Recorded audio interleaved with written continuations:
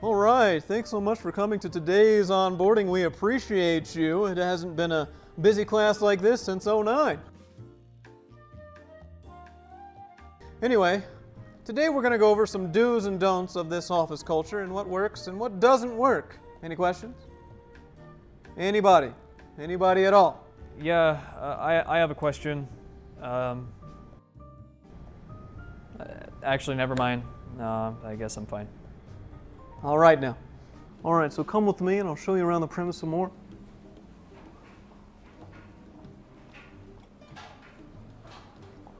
Right in here we have the laundry room. You'll need this after you get your promotion. Clean up all that stuff on your shirt usually, if he's nice. If you happen to walk by the CEO, the first thing you're going to want to do is assume this position. You have to kind of treat him like a gorilla, like a silverback gorilla out in the wild. He's very territorial. He prefers if you have both hands flat on the surface, right there. This might attract some unwanted attention. You might grab your hand and take it. We do have an on-site gym, which is one of my favorite things.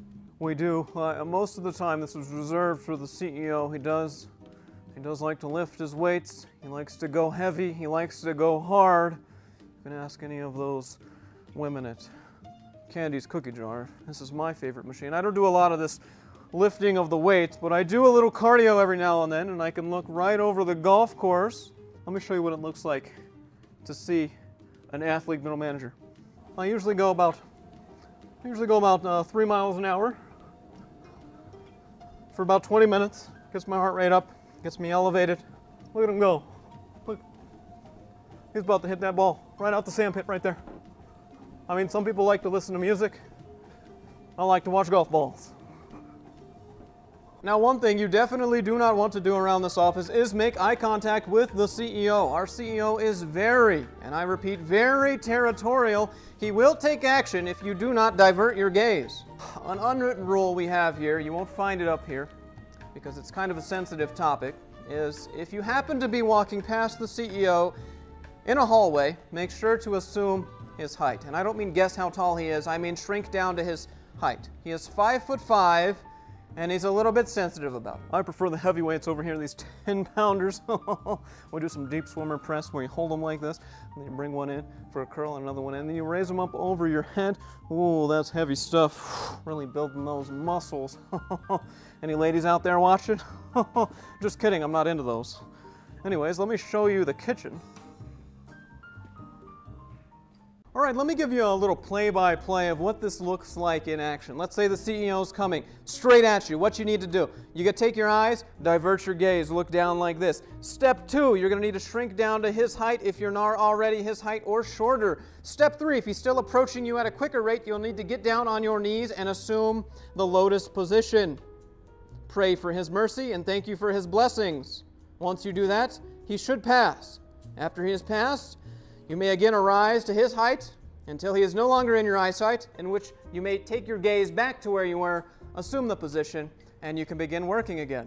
Now, another important topic we need to talk about here are the tools of the trade. Here at Alpha Male Strategies Incorporated, we use state-of-the-art modern Crayola crayons. This is how we communicate in the office. This is something of a personal favorite. I'm not really allowed to show this off, but if you get real close in here, look at this. Listen. This is what the CEO bought for me for my 10-year anniversary. You hear this right here?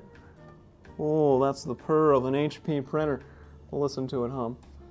Prints off those pips faster than you can say, wait, I'm fired? Nothing gets me excited more than an HP printer straight off the factory. Smells like fresh ink. Alpha males are not allowed to show their emotions. So we started using crayons, and this started when our CEO had a temper tantrum and started writing on the walls. Now there is a caveat to using crayons at the office, and that is to never use the same color as the CEO is using. We give everyone their own bed, at least once you make it to middle management. Before you get to middle management, you're looking at something like this. The CEO believes that you should sleep upright for your first 3 years of service, and then you can graduate to a horizontal bed right here, which fits a total of 1 middle manager. There's actually only one intern, it's this one right here. Hello?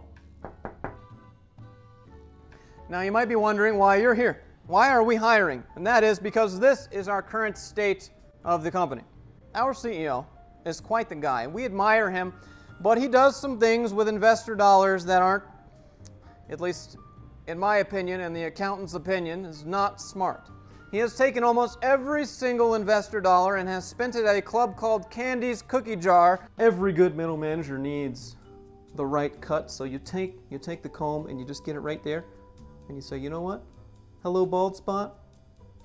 Goodbye, bald spot. It's just that simple. You take this, you separate it right here. You really got to get that over the glasses look. Kind of. They say I look like Ted Bundy, but I don't know if I should take that as a compliment or not. I do have some people in my drawers. Things have just gotten out of control, so we need you to take this and at least make it horizontal, because we're losing money left and right. One of the investors told me, this ship is sinking and it's sinking fast. Another one of our angel investors goes, and I quote, this is the biggest dumpster fire I've ever invested a single dollar in. To which we were okay with, because we are disrupting the industry, and that's something we're proud of. As a middle manager, I couldn't ask for a better view. I mean, is he going to get a hole-in-one? Even if he doesn't get that ball in, he's going to get a hole-in-one later tonight, that's for sure. Just an old middle management joke. Now you might be wondering what exactly it is we do here at Alpha Male Strategies Incorporated. Well, have you ever been browsing the internet on a lonely night and you see those buttons that say, cute grandmas in your area, cute Russian women in your zip code now, cute moms in your area wanting you tonight? Who do you think sources all those women?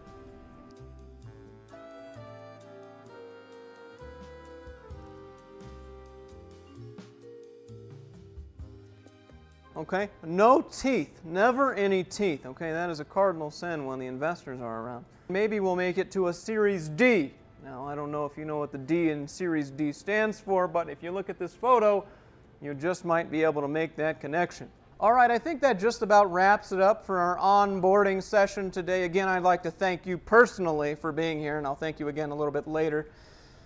Don't ask what that means, just believe me. Are there any questions? It was a busy class. Now's your moment. Any questions? All right. Well, I guess I'll give you a tour, show you around the office a little bit, show you what it's like to work here.